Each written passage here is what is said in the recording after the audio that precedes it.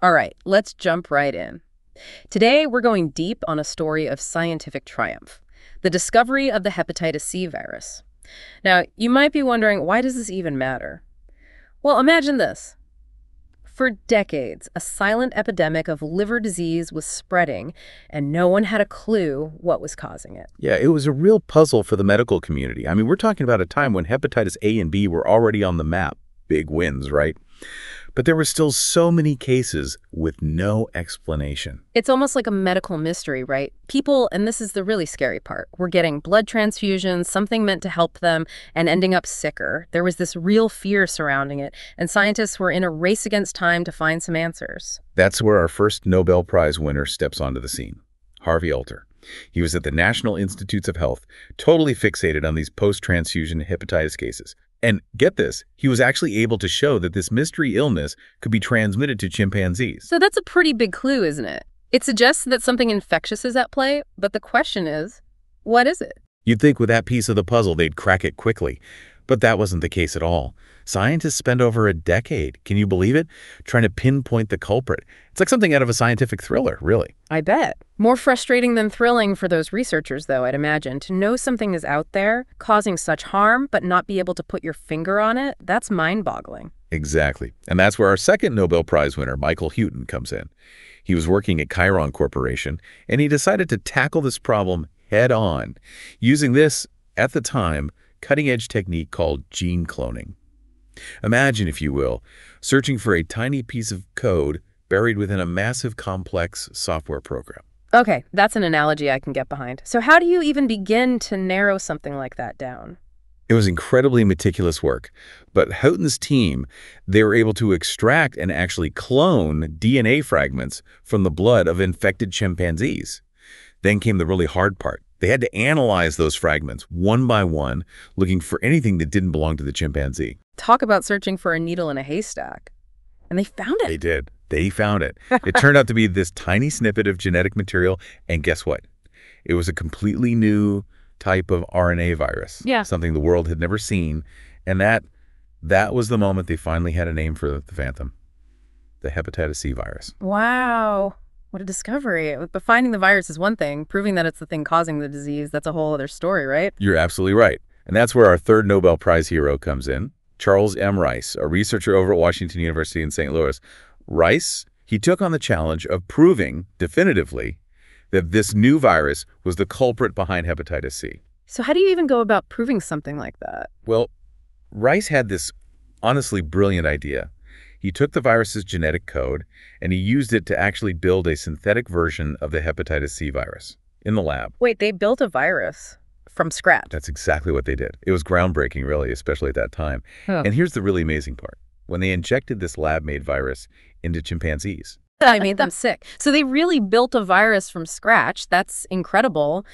And with that, Rice proved that this hepatitis C virus, it was a cause of this mysterious illness. Talk about a eureka moment. Right. Decades in the making, too. Yeah. It really highlights, I think, the power of collaboration in science. Right. And ingenuity, for sure. You've got these puzzle pieces scattered across all these different labs, all these different research groups, and they all come together to solve this huge medical mystery. But, we have to remember, identifying the virus, that's just the first step. You're right. A diagnosis doesn't equal a cure. What came next in the fight against hepatitis C? Well, the immediate focus, it became about developing a reliable blood test. Remember, back then, people were still contracting hepatitis C from transfusions. I mean, it was a real risk. But with the virus identified, scientists, they could finally create a test to screen blood donations, which drastically cut down the risk of transmission. That's huge. It's like overnight, the blood supply became safer. It really makes you think about the impact a discovery like this can have. It's true. But the ultimate goal, the real hope, was to find a cure, right? And this part of the story, it takes another fascinating turn. Because developing these antiviral drugs, it's not easy. It's kind of like trying to, disarm a bomb while wearing oven mitts. You've got to target the virus precisely without harming the rest of the body. Okay, that's a visual I won't soon forget. So what were the big roadblocks in developing a treatment for hepatitis C? What made it so tough? A lot of it had to do with the virus itself, honestly. Hepatitis C is an RNA virus, which basically means it's really, really good at making copies of itself. And mutating quickly, too. So it's like trying to hit a moving target.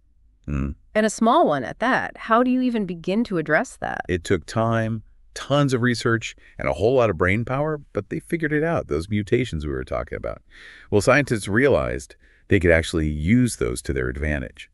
They developed this combination of drugs, and each drug, it targeted a different part of the virus's life cycle, like a pincer movement, attacking from all sides, making it much harder for resistance to develop. That's incredible. So they basically use the virus's own tricks against it. Genius. What kind of impact did these new treatments have? Revolutionary. For the first time ever, hepatitis C, it was curable. We're talking about a disease that was basically a death sentence for so many people, and now treatable, manageable, beatable. Wow, that must have been a huge moment for both patients and the entire medical field, really. A real triumph. It absolutely was. But, and there's always a but, isn't there? Getting these life-saving treatments to everyone who needed them, well, that was a whole other battle. I can imagine. Was it a cost thing? Cost was a huge factor, yeah. Initially, these new drugs, they were incredibly expensive, which put them way out of reach for a lot of people, especially in lower-income countries. And those were the areas that were often hit the hardest by hepatitis C. It was a harsh reminder that just because we make a scientific breakthrough, it doesn't mean everyone automatically benefits. That's a really good point. A sobering one, for sure. So did things change at all? They did, thankfully. Over time, with a lot of advocacy, policy changes, and more research, things started to shift. Generic versions of those antiviral medications became available, which drove the price down significantly. And then you had organizations like the World Health Organization. They stepped in to improve access to testing, to treatment programs, really, on a global scale. So it sounds like it was a two-pronged approach, scientific advancement and this huge global effort to make treatment accessible.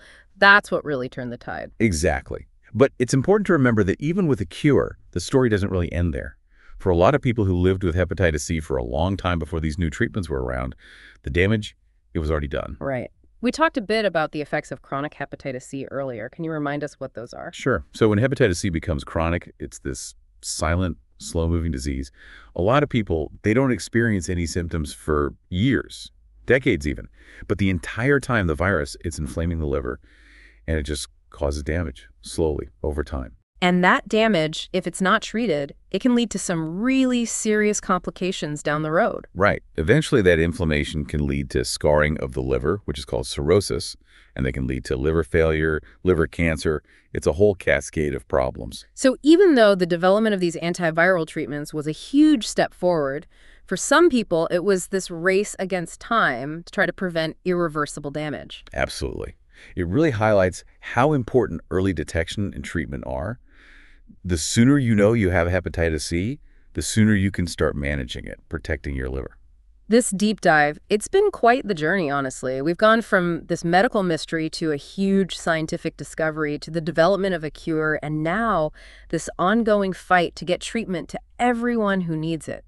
It's a story about scientific achievement, but also a reminder that disease has a human cost and that everyone deserves access to healthcare. Couldn't have said it better myself. It's a powerful story, and it's one that's still being written.